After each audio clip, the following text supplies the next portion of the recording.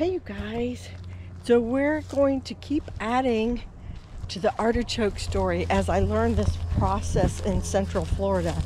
So over here, this is my artichoke, and it had been really tight up until today, and it looks like it wants to spread and make a flower. So even though I really was trying to wait till it got really high, and here's the second bud, and here's the third bud, but I'm afraid if I'm waiting for other buds that the heat is gonna, we're up to like 97 degrees today, and there's no telling what else with heat index on top of it.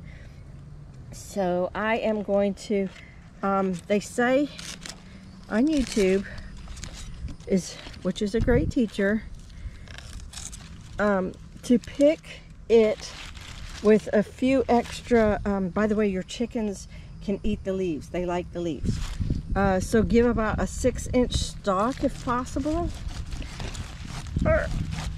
Come on. Yeah. Okay. Here we go. I got one piece stuck. So hard to do one-handed. Okay, there we go. So there it is. We've got it before it begins opening up into a flower.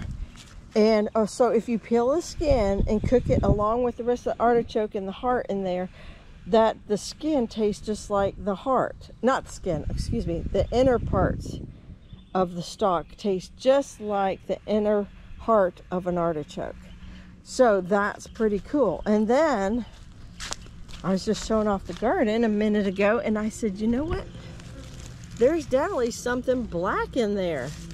So I think we have number 2 is coming. I can't see anything but black, and I'm a scaredy cat about touching it. But I think this is not the leaf. I think this is my next artichoke coming. Well, it would be number 4. This one shows nothing yet. I can't wait till we like really see this garden with a lot of water on it all next week and see how things are really going to pop for it. But yeah, there we go.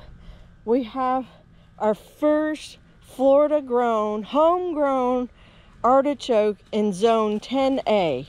I can't believe it. I absolutely can't believe it. I am so stoked to eat this and try it.